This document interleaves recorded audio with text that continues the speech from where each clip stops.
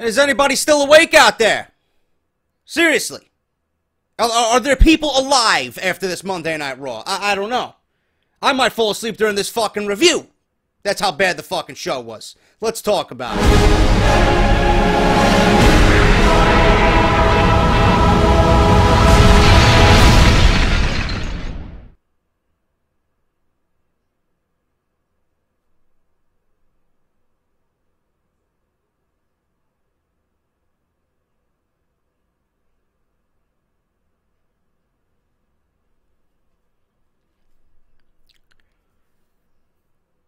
I can sit here in silence for 35 minutes, which I might very well do. I could very well do that, and probably most of you, if not all of you, would watch me and wonder, is this man going to utter a single word for this Monday Night Raw review? Maybe I'll do that. Maybe I'll sit here for 35 minutes and not say one fucking word. When is he going to talk about Monday Night Raw? When is he going to go over the fact that they built towards Clash of Champions? When is he going to talk about Rusev coming back? When is he going to talk about the ongoing storyline at which we can see develop? That Mick Foley is eventually going to get fired as the Raw GM. What else happened tonight? The fact that they gave away another pay-per-view quality match for free on Monday Night Raw. The fact that WWE tried to, or I was going to say tried to, they came nowhere close to upstaging the women on Smackdown Live at Backlash last night. Thank you for the review, by the way, guys. 1,400 likes. Where do I begin, guys? Honestly, enough fucking around, enough fun and games. This show fucking sucked cock. Honestly, if you could feel how heavy my eyes are, you could probably see the fucking bags underneath my eyes, man. I am exhausted. I am exhausted. All I wanted to do was fall asleep during Monday Night Raw. But being that, and I'm going to be perfectly honest and upfront with you guys, if I don't do this review, and I don't sit here for about 30 minutes every Monday night, I miss out on at least, I don't know, 40,000, 50,000 views for a Monday Night Raw review, right? I'm trending. I am in the search engines. When you look up Monday Night Raw, I am actually ahead of WWE on most weeks. Why wouldn't I do a review? 40 to 50,000 views, a couple of hundred subs gained every Monday night. Easy money for me, right? Monetize it, throw a few ads on there, you know, and we're good to go. Why wouldn't I do it? I do it for me, but more importantly, I do it for you, because I know you guys come to me and tell me, JD, your review makes the night. Your review is better than the show, and I appreciate that. I appreciate that. Thank you. But when the show is this bad, it really makes me not want to watch. When the WWE is so illogical in their creative decisions, it makes me frustrated. Vince McMahon wasn't even there tonight. Vince McMahon was not even there tonight. He injured himself in the gym. Vince McMahon, 71 years old, injured himself in the gym. And he wasn't at Monday Night Raw. But he'll be back to work on Wednesday. He's getting surgery tomorrow. He'll be back in the office by Wednesday. Maybe they needed Vince McMahon tonight. I don't think a fucking second coming of Jesus Christ could have saved WWE tonight. I mean, I don't know what their intention was. I mean, they have a fucking pay-per-view to build towards. You'd think they would at least throw something on the television that sticks. No, Monday Night Football's on ABC or ESPN or wherever the fuck this shit's televised. We're gonna fucking give you garbage because we know you're not gonna watch anyway. I don't know what type of mentality that is, man. Seriously. Oh, because Monday Night Football's back, does that mean and give you the fucking excuse, yeah, we're gonna put on shit television? No. Why? What about us fans? What about the city of Baltimore? Was your intent to fucking put the entire city of fucking Baltimore to sleep tonight? Mission accomplished. Let me call Tom Cruise up. There's no more missions, motherfucker. Seriously. How can you be okay with this fucking garbage on Monday night? I don't get it. I don't get it. There'll be some fucking asshole in the comments. There'll be some fucking goon somewhere on my Twitter. Oh, JD, why are you so negative, man? Really? Why am I negative?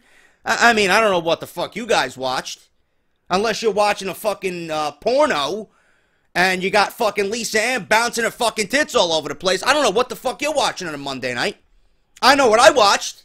Complete trash. Complete trash. This show was so fucking boring that I had adopted a baby kitten today. And that was all that was on my mind. Sitting pretty nice and cute over my mother's house. I called my mother during the show, right, to check in. Had her on the phone for about 20 minutes. Just checking up on little baby Bayley is what her name is. And yes, I named her after Bayley, WWE superstar. You fucking clowns. If you gotta know, you'll be seeing a video soon enough of little baby Bayley on the channel. And that was pretty much it. That was my night. That was my night. I could give two shits about Monday Night Raw. Honestly. If you watched last week, there's no reason to watch this week. It was pretty much rinse and repeat good old WWE. Clash of Champions. I don't know why. They got a pay-per-view coming up, right? Doesn't even feel like a brand-exclusive pay-per-view. They're not making you give a shit about anything on that show. Quite frankly, I don't even give a shit about the WWE Championship now. Or the Universal Championship, I'm sorry. Might as well be the fucking WWE Championship. They're treating that motherfucker bigger and better than the WWE Champion has been on Smackdown. Triple H comes back. You think we get some fucking explanation as to what's going on with Triple H and tie up some loose ends and why he's back and why he fucked over both Rollins and Reigns and why he helped Kevin Owens win the championship. 3 weeks now. Nothing. Not one iota of an explanation. You don't think we deserve an explanation? We have to wait and we have to fucking grind through shit after shit after shit every week to get to the fucking pay-per-view and still don't get an explanation at Clash of Champions. I don't know. I mean, am I the only one feeling this way, or am I being too critical? Am I being too critical? Oh, JD. I have a right to be critical, man. I have a right to be critical. I'm so fucking tired, I can't even raise the tone of my voice. That's how fucking tired I am. This show is half of the reason why I'm fucking dead to the world right now. But I'm still here doing this for you guys. Awful. Absolutely fucking awful. That's all I gotta say about that. Nothing else to talk about. There is one thing I do want to talk about before we get into this pathetic show called Monday Night Raw tonight. Apparently some of you were tweeting me that Randy Orton, who was taken off Backlash last night due to concussion symptoms, comes out last night, RKO's Bray Wyatt. Okay. He RKO's Bray Wyatt, but he's taken out in the beginning of the show, and they attempt to work on his leg. And his leg is a storyline, as his leg is being smashed in between a wall and a door in the locker room. That was that, but he comes out, hobbling, still able to RKO Bray Wyatt. Now, I don't know about that, being that he has concussion-like symptoms. I mean, he's still taking an impactful move, correct? Okay, so I didn't understand that. But then you guys are tweeting me tonight during Monday Night Raw. Yeah, Randy Orton's at a house show with John Cena against Eric Rowan and Bray Wyatt. He's in a legit tag match. He's on the apron waiting for a John Cena hot tag. I thought this guy had concussion syndromes. I thought this guy wasn't cleared to wrestle. So, WWE thought it was a better idea to give us Bray Wyatt versus Kane on Backlash, but not Bray Wyatt versus Randy Orton. I don't understand that. I mean, does WWE fucking hate us? Do they hate Bray Wyatt? I don't get the logic there. Did they not think that Randy Orton was a good enough opponent for Bray Wyatt? Were they not going to book Bray Wyatt in a victorious manner on Backlash? I don't get what the reason is that we got fucking Kane in a no-holds-barred match, but Randy Orton's competing tonight somewhere else in the United States for the Smackdown brand at a fucking house show. Don't understand it. Really don't understand the logic there. That's just one of many blunders by WWE tonight, which we'll go over with this Monday Night Raw review, because most of the shit that I seen tonight literally made no sense. So, Mick Foley is in the ring, and we start off with the fucking women of Monday Night Raw, which I will say this, the women on SmackDown are doing a much better job. And I'm not including Eva Marie in that talk, because she's done nothing. I mean, it's been a fucking godsend that she's been out due to a drug policy violation. But WWE is making more use of their women on SmackDown than they are on Monday Night Raw. I mean, you got Sasha, Charlotte, and Bayley, and then that's pretty much it. You got Nia Jax beating the shit out of everybody, which doesn't even feel fresh anymore. It just feels like, you know what? Give this woman some legit fucking competition, and enough is enough already. Seriously. Then you got Dana Brooke, Miss Botch herself. Seriously. She doesn't even know how to fucking spell the word wrestle, let alone do it for a fucking living. That's your Monday Night Raw women's division, right there in a nutshell. SmackDown's making use of everybody, and after that match at Backlash, I mean, the SmackDown women, minus All Red Everything, is doing pretty well for itself. Everybody got a nice chance to shine on Backlash. And WWE, seeing this, they tried to attempt to generate some momentum and excitement with their women's division. So after all the fucking blah, blah, blah, she said this, she said that, that's going to be my title, I'm going to get a title shot. They make a triple threat match with Bayley, Sasha, and then Dana Brooke. We finally seen the relationship between Dana Brooke and Charlotte implode. That is no more. Because Charlotte, like a typical bitch, continued to talk down to Dana until Dana could take no more, and she said, you know what, go fuck yourself, slapped her in the face. So that was pretty much that. So Dana grew some balls, and then actually was placed in a triple threat match via Mick Foley. 3 women, 1 title shot, Clash of Champions. The winner actually goes on to fight Charlotte one-on-one for the title. Now, we see in this match go about 12 minutes, and this was, like I said, WWE's attempt to pretty much one-up SmackDown's six-pack challenge, but with 3 women on Monday Night Raw. They came nowhere close. That six-pack challenge was fucking great, even though we did see a botch here and there. It was still fantastic. All 6 women got the time to shine, and this was nothing but a pitiful attempt to try and at least match up with the women of SmackDown and what they did at Backlash. They didn't even come close. So Sasha beat Bayley and Dana Brooke with a pin on Bayley that looked, and I understand, it takes one fucking thing and my Twitter blows up. JD, did you see the double pin? It looked like a double pin, JD. Did you see that, JD? I don't get it. What happened? You're asking me. You're asking me. I don't know if this was supposed to happen or if this was Sasha Banks botching yet another move. The only thing that Sasha could take to the bank is another botch. She's on par with Dana Brooke about now. I don't know. So I don't know if that was planned. I don't know if Bayley's going to come out next week and say, you know what? Listen, I pinned you, you pinned me. I deserve a match. I don't know what's going to happen. So your guess is as good as mine. But all I know is it looked like both women's shoulders were down on the mat as the referee counted 3, but Sasha Banks got the victory. 12 minutes and 14 seconds. Sasha and Bayley and Dana Brooke, triple threat. Sasha goes on to fight Charlotte like it was already advertised. I mean, they advertised the fucking match during Backlash last night. So she's going on to fight Charlotte for the championship. Yawn at Clash of the Champions, which I like better. Oh, JD, it's Clash of Champions, man. No, it's Clash of the Champions. That's the way I say it. If you don't like it, get the fuck off my review. Anyway, post-break, Dana apologizes to Charlotte, but the champ just tells her to get the bags. Okay, go get the bags, you fucking lackey.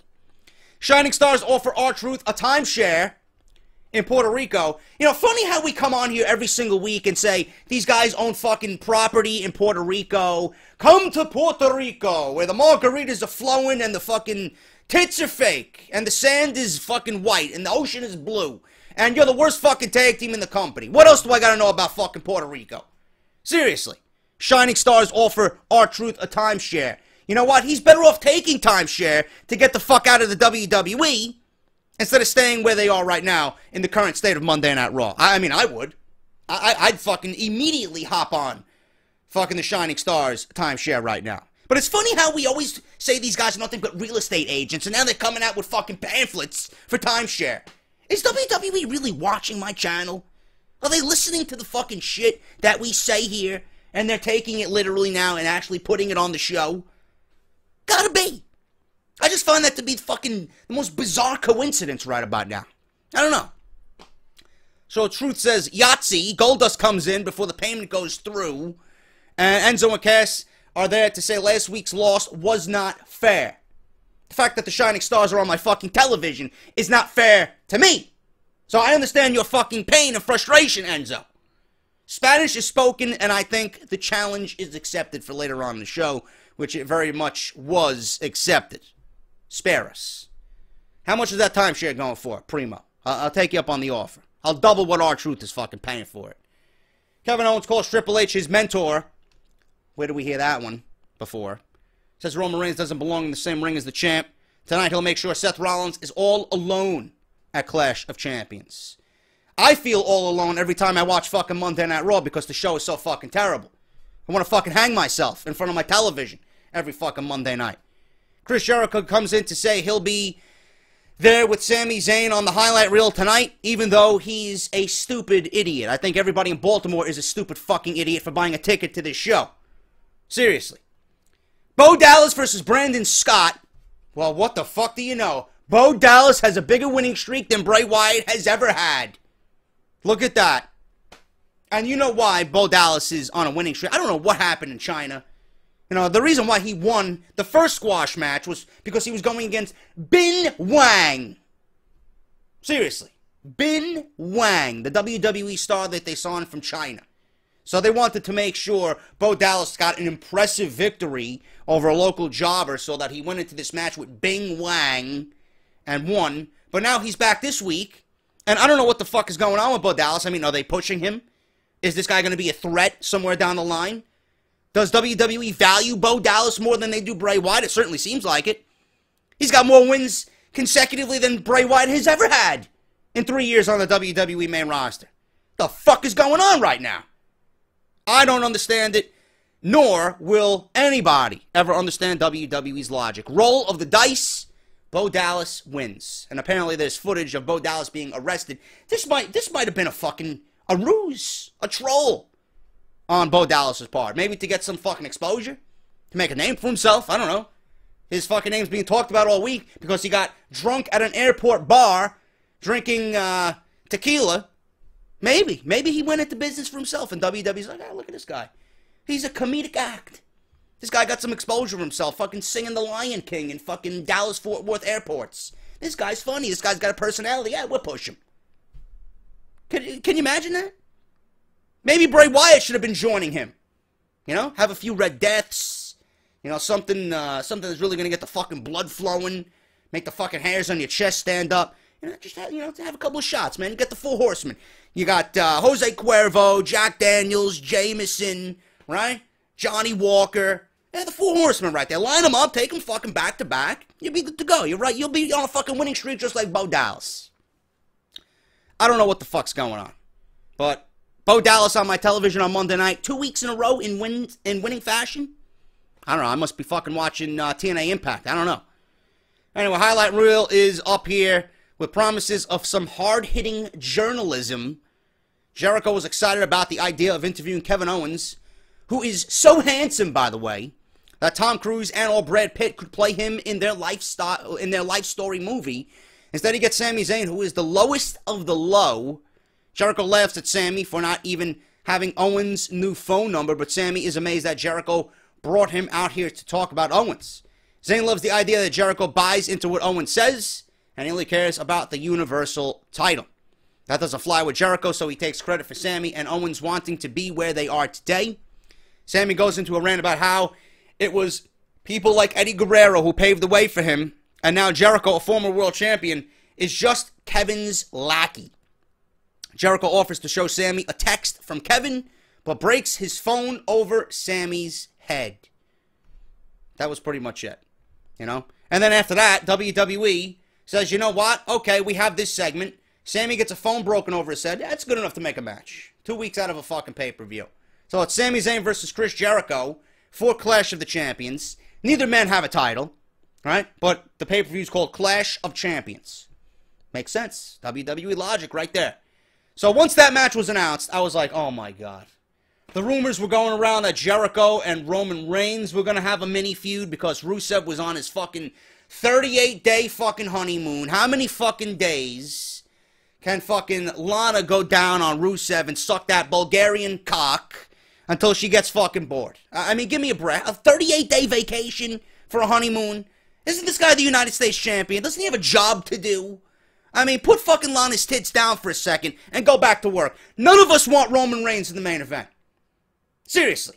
Earn your fucking paycheck. Then go to attend to your wife. Honestly. Nobody wants to see this shit. Rusev needs to be on TV. He needs to calm the people's nerves. Without him there, we might be fucking floating up shit's creek with Roman Reigns in the fucking main event of a Clash of the Champions. Nobody wants that. So after this match was announced with Zayn and Jericho, everybody was like, oh my God, here we go. WWE doing the typical WWE thing. Sucking Roman's Samoan cock. And nobody was happy at all. Everybody collectively sighed. Disbelief and frustration at the announcement of Sami Zayn versus Jericho. Hey, it's going to be a great match. Doesn't make sense for Clash of the Champions. And we all thought Roman was going to the main event at Clash of Champions. So, we'll just have to wait till the main event.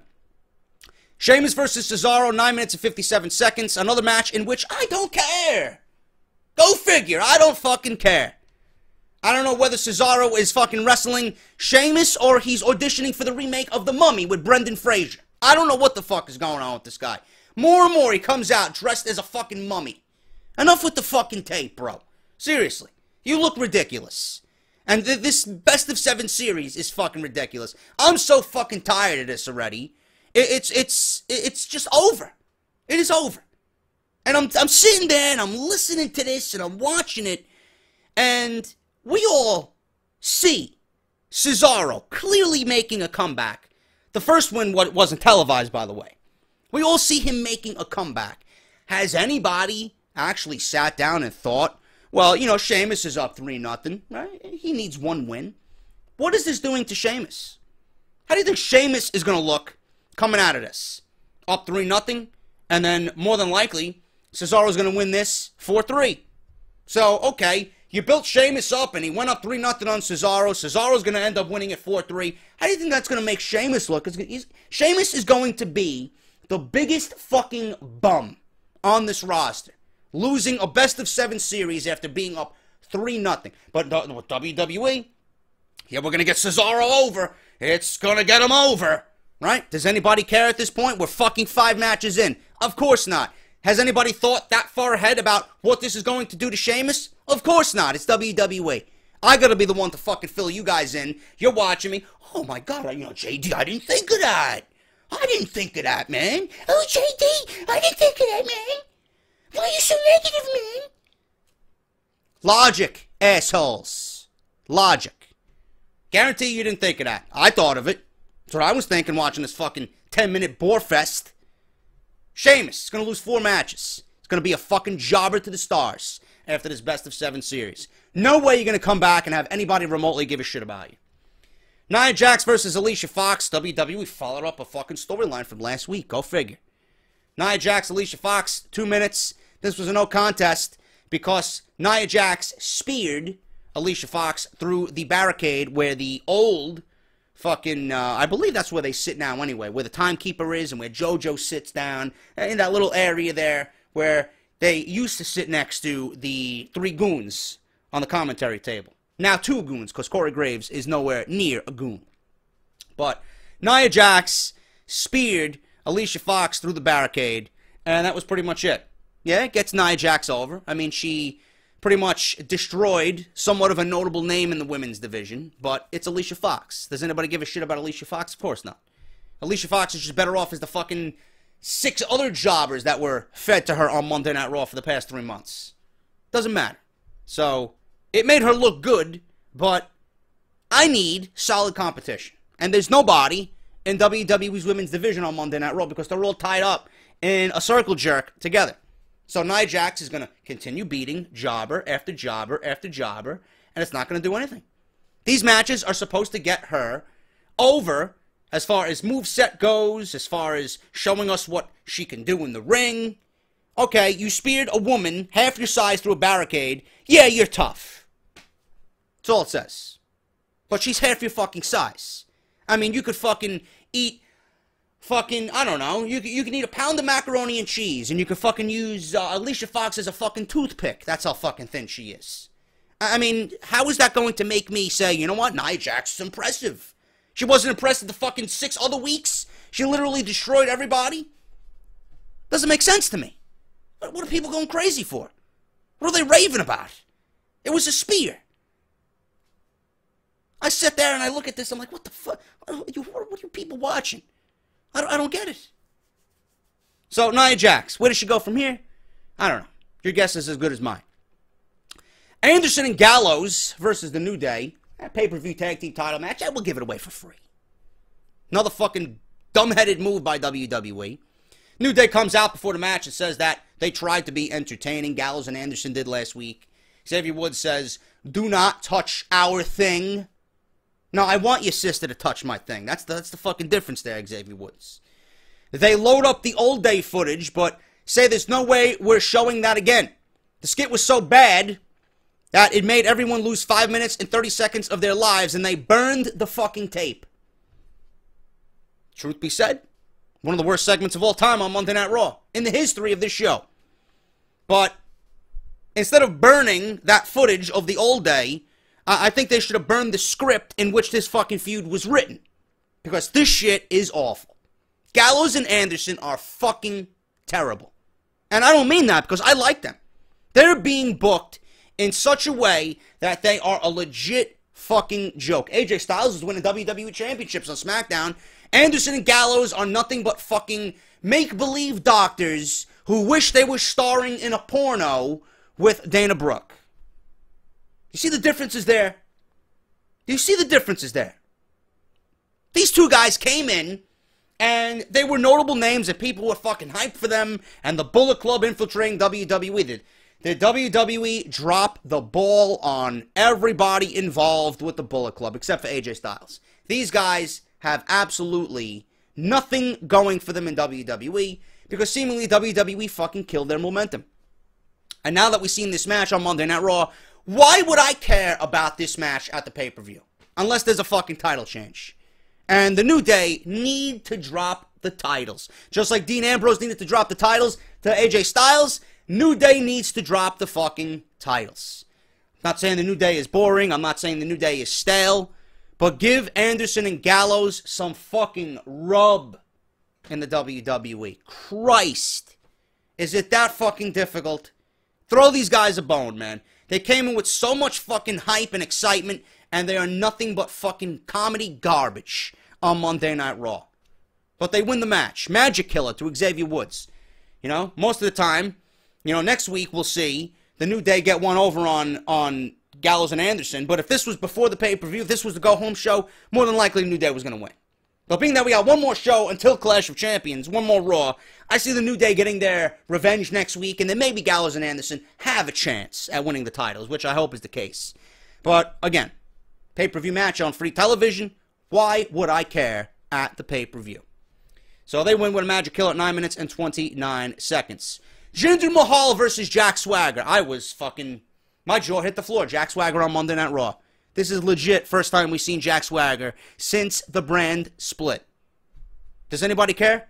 The crowd, I believe, either left the building or fell asleep. One or the other, you couldn't tell the difference. I mean, there were bodies sitting in the fucking arena, but they weren't moving. They were not moving. It's like they were all fucking comatose in a zombified state. Nobody made a fucking peep.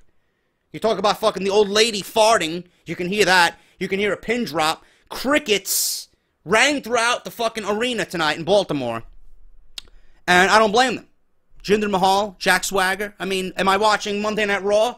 Am I watching a show that's building towards Clash of Champions? Or am I watching fucking WWE superstars on the WWE Network? I don't know. I can't tell the difference anymore. But either way, Jack Swagger lost. His first match on Monday Night Raw from the brand split loses to Jinder Mahal, who was brought in specifically to be an enhancement talent. Who's the true enhancement talent, WWE? I beg to differ. Jack Swagger is awful. Then they go on and say, well, his WWE Raw contract is coming to an end in a couple of weeks. I mean, what's the difference? He's going to go to Smackdown and do the same fucking thing. I mean, Jack Swagger is so far gone. The guy had such a huge upside when he was world champion, and he was on his way to doing very, very good things in the WWE. And what did they do? They wasted him away. He's munched on nothing but fucking catering with Damian Sandow and Tyler Breeze and everybody else that he's fucking become friends with, who's never been on television, right? Curtis Axel, Heath Slater, who eventually was promoted to SmackDown and now is a tag team champion, right? He's back there with Sin Cara. He's back there with Braun Strowman, who thankfully we didn't see tonight. This guy is nothing but the catering king, bro. They go to him and request, Jack, what do you want for catering, bro? They go through him.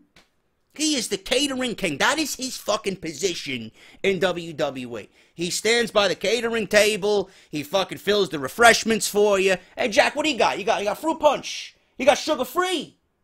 Yeah? I like the blue color, though. I don't like the red one. What do you got? You got salad? Olives? Croutons? Russian? Vinaigrette? I like balsamic, bro. You got balsamic? Yeah, man. Yeah, you got that little shredded cheese you put on the salad? Yeah, man. I love that. What do you got for dessert, bro? Cheesecake? You got that devil's cake, that little Debbie shit? Yeah, I'll take that, bro. That's all Jack Swagger does. Nobody gives a fuck about Jack Swagger. Out of your fucking mind. Why is this guy on my television on Monday Night Raw 2 weeks before pay-per-view? Honestly. This is a fucking joke. Jinder Mahal.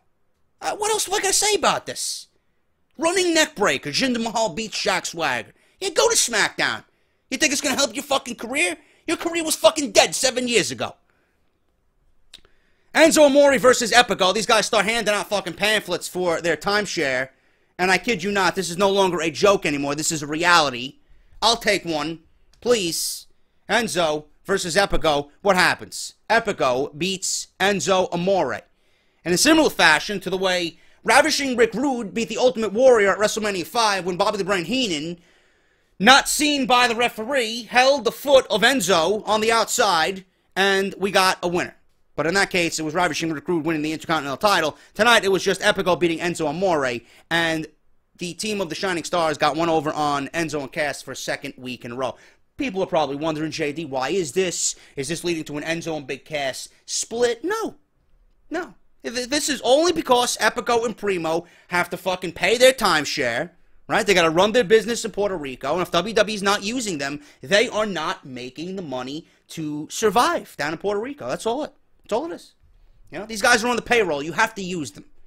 You have to use them. There's no way around it, you know? Enzo and Cass are so over that losing to these fucking scrubs will do nothing.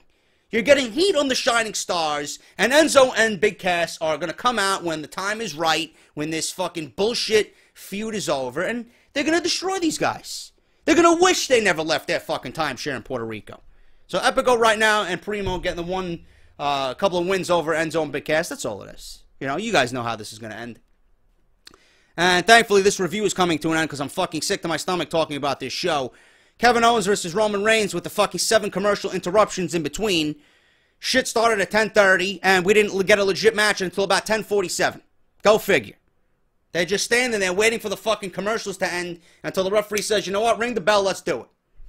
23 minutes. Half of it was seen by the live crowd in Baltimore, and half of it was seen by everybody watching at home. But in the end, they trolled us. They trolled us, man. Seth Rollins came out, and Mick Foley was proclaiming to him, do not interfere in this match, or there will be repercussions. There will be repercussions. Okay, this was in the middle of the show. I failed to go over this, and can you blame me? I really don't fucking care. But Seth Rollins says, you know what, Mick, open your eyes. Seriously. You know, stop pandering to Stephanie McMahon. And that's all it is. You know, Mick Foley's trying to be the good guy. He's trying to lay down the law and do the right thing. Stephanie McMahon don't give a fuck about Mick Foley. After Holy Foley is done on the WWE Network, so will Mick Foley's positioning as Raw General Manager. That's going to come to an end. Guarantee it. They're going to replace this guy sooner rather than later. So, he's like, don't interfere in the match or there'll be repercussions. What do you think happens? Seth Rollins comes down, he interferes in the match, right? And Roman Reigns is not going to the main event. Fit Finley's out there. WWE officials are out there. They're ushering Seth Rollins to the back. Mick Foley's like, come to the back. Don't answer me back. Don't talk back to me. I'm your superior. Let's talk about this in the back. Mick Foley says, you know what? That's not the way I want it to end. Let's restart the match. So then here we go. You know, WWE teases a Superman punch and a spear here and there. And I'm watching and watching and watching. And I'm like, fucking Chris, just get it over with already. Just get it over with already. Put this guy in the fucking main event. They trolled us so fucking much that Rusev was not there. And I had it in the back of my head that, you know what, Rusev coming out would make sense. For two reasons. Number one, they didn't have a match at SummerSlam. Number two, if Rusev does not come out, who is he going to defend the United States Championship against at Clash of the Champions? Are they going to keep Rusev off the pay-per-view? I mean, he is a champion. And if he's not defending the fucking title at Clash of the Champions pay-per-view, it wouldn't make much sense. So thank fucking Christ, Rusev won the hearts of so many WWE fans all across the WWE universe. He comes out, he eats a Superman punch, which in turn distracts Roman Reigns enough to eat a fucking pop-up powerbomb. Roman Reigns loses. Thank fucking Christ we don't have to see him in the main event, because if he was in the main event with Rollins and Owens, Owens was not walking out the WWE Universal Champion. Guarantee it. But right now we got a one-on-one match. We got Jericho versus Sami Zayn. We got Sasha versus Charlotte. More than likely we got the Shining Stars versus Enzo and Cass. And now we got Roman Reigns versus Rusev, which I'm sure will be announced next week for the United States Championship. Right? New Day versus Gallows and Anderson. There you go. There you go. That's Monday Night Raw. That is Clash of the Champions. Pretty much. That's everything, man. And all in all, terrible fucking show. Uneventful show. Boring. They knew they were going head-to-head with Monday Night Football, and they just did not give two flying fucks. Vince McMahon was injured in the gym. He's like, take the week off, guys. It's all right. It's all right. I'll be back on Wednesday. Awful show. Absolutely awful fucking show. So much illogical fucking bullshit, right? You know, another thing about this main event, before I forget, because I don't want to leave this review. I don't want to leave this review without mentioning this. More WWE logic for you. We got Roman Reigns and Kevin Owens tonight, but Seth Rollins interferes. Mick Foley stops the match, right? He doesn't want any interference in this match. But Rusev can interfere, but they don't restart the match, all right? Rusev can interfere, but they don't restart the match. How you write this script and see that glaring and staring right at you? Okay, Rollins is going to interfere, and we're going to stop the match. Rusev is going to interfere, but we'll let it slide. I mean, did Mick Foley not see what happened in the ring when Rusev hit the ring? Or did he just not care? Or did the writers say, you know what? WWE fans are this fucking stupid anyway. They'll never know the difference. Illogical fucking garbage. Monday Night Raw is on levels on what they were doing in 2015, man, before the brand split. This show fucking sucked. In fact, Smackdown is actually becoming my favorite show in the week. Honestly, after Backlash, I am more optimistic about Smackdown than I ever have been. Monday Night Raw, I don't know what the fuck they're doing, but they need to pick it up and pick it up fast, because they are treading 2015 type Monday Night Raws, and that's something you do not want to do.